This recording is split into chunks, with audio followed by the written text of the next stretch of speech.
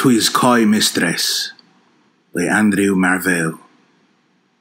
Had we but world enough and time, this coyness, lady, were no crime. We would sit down and think which way to walk and pass our long love's day. Thou by the Indian Ganges side shouldst rubies find, I by the tide of Umber would complain.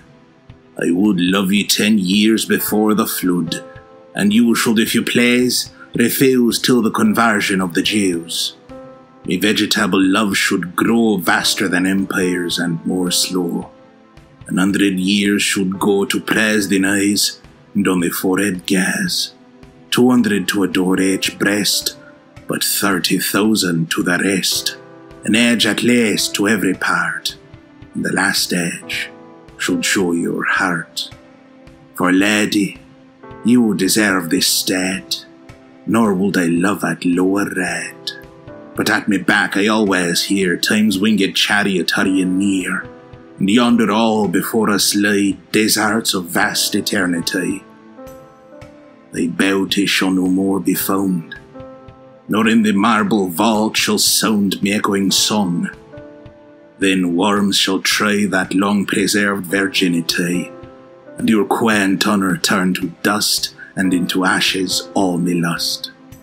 The grave's a fine and private place, but none I think to their embrace. Now therefore, while the youthful hue sits on thy skin like morning dew, and while thy willing soul transpires at every pore with instant fires, now let us sport us while we may, and now like amorous birds of prey, rather at once our time devour than languish in his slow chapped power.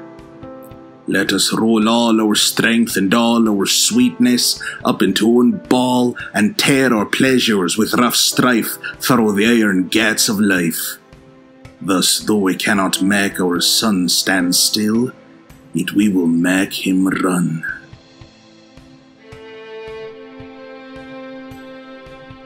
If you liked this video and want to help me make more things like it, consider making a pledge at my Patreon account.